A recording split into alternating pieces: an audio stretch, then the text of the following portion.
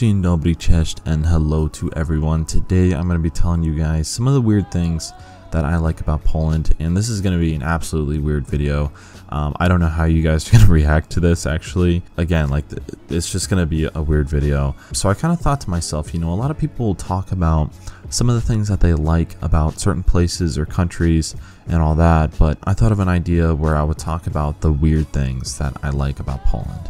And I also wanted to note that some of these are also generalizations, or it's kind of some of the things that I like about Europe compared to America. Alright, so number one on this list is actually socks and sandals. So in the US, socks and sandals are considered kind of like a meme, and it's something that's like forbidden almost, especially to do outside of your home. Now, I don't think Poles really do it outside of their home, but it's a thing that they just do inside their home for the most part. Actually, I did see a few people wearing socks and sandals outside their home. It was actually a fabulous sight. I loved it. But yeah, I like socks and sandals, and I think it's a pretty cool thing that Polish people do. Okay, I'm telling you guys, this is a weird list. So number two is the bathroom gap. Okay, so I don't know if you guys know this, but if you've been to the States and you've been to a public restroom, when you go to sit down in the stall, okay, we all do it, right? Okay, so the gap that connects the door to like the other hinge that it goes onto, right? There's like a gap that you can seriously see through, okay?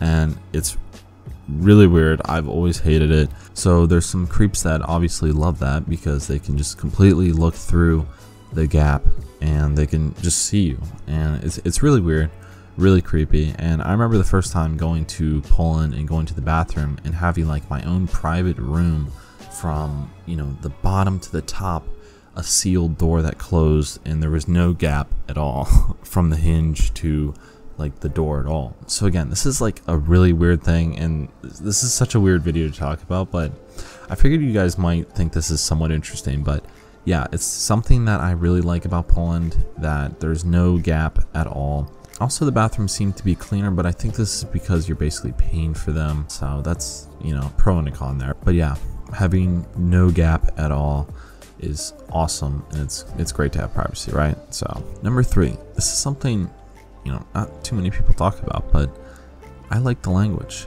And I would say this is weird to like because, you know, everyone always says, oh, it's so hard, it's impossible, blah blah blah. I don't know, see, a lot of people say that, you know, it's super hard and stuff, but yes, it is hard, but you know, it's a great language and it's beautiful. So yeah, a lot of people will talk about the language. They'll say, you know, it's super hard and stuff, but I think it's actually just a beautiful language. Yeah, this is just my personal opinion, but to me, Polish sounds like Italian and Slavic mixed.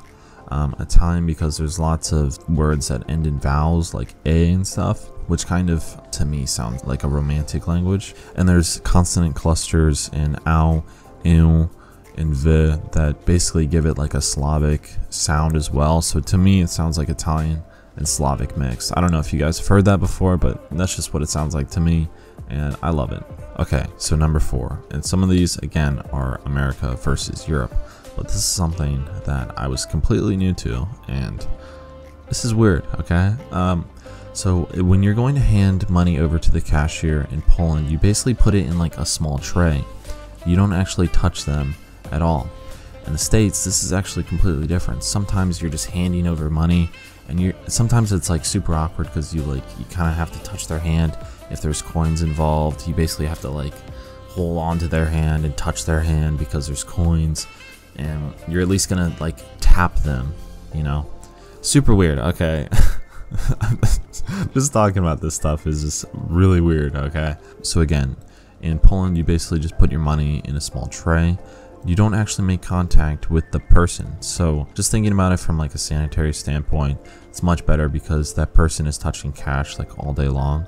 So you don't have to touch their fingers. Yeah, you're going to touch the money that they put in the tray, and I guess other people may touch that tray, but it's just better, I think, overall. And it makes it like a clear situation where, so sometimes in the States, you're just putting the money on the counter and then they have to like pick it up, and it's super awkward. But with that tray, they basically can easily scoop it up into their hands, and it's just an easy transaction, and it's something that I really like about Poland, and this is a weird thing that I like about Poland.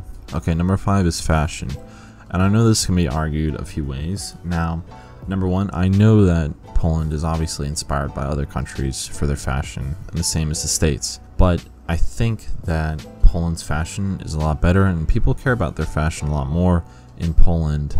And personally, I like some of the things that is more acceptable in Poland, like some of the side bags and things like that. So yeah, I think that some of the fashion is definitely better in Poland, and I like it a lot more than in the States, to be honest. And I even made a video about this where I talked about the differences between Poland and USA versus fashion, and you guys can check it out at the end of this video if you want.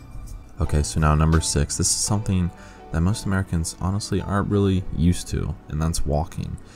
In Europe and in Poland, you're basically going to be walking many miles typically, especially if you're a tourist, just walking around, visiting the old towns and things like that.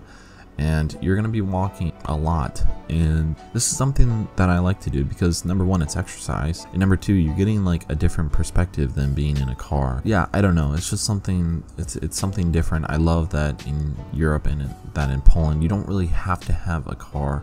It's nice to have one, but you don't have to have one. If I had to walk to the closest grocery store when I was 16 years old, it would probably be about a 2 to 3 hour walk. So to me, I haven't grown up to that stuff, so it's something that's pretty cool, and I love the exercise and just walking around, getting a breath of fresh air, and just kind of going through the city. It's something that I love so much. Okay, number 7, I have to say it, but bidets, okay? It's something that's a thing in Europe that no American is used to at all, and I don't know why, because the use of them is awesome. I mean, I don't want to go into details about it, but you know, it's just something that's going to cool you off, clean you down after a hot, sweaty day, and I think they're definitely useful. And I don't know why we don't have them here. It's you know, odd to me actually, but yeah, I'm not going to get into details about this one. Alright guys, so that was 7 of the weird things that I like about Poland. And I know this is a super weird list, and I don't know if you guys have heard these things before or not, but to me as an American, these were some of the things that I liked about Poland and Europe. Alright guys, so that's actually it for this video. I wanted to thank you for watching, and if you haven't already, check out some of my other videos on this channel, and that's it for today. So dziękuję I do widzenia.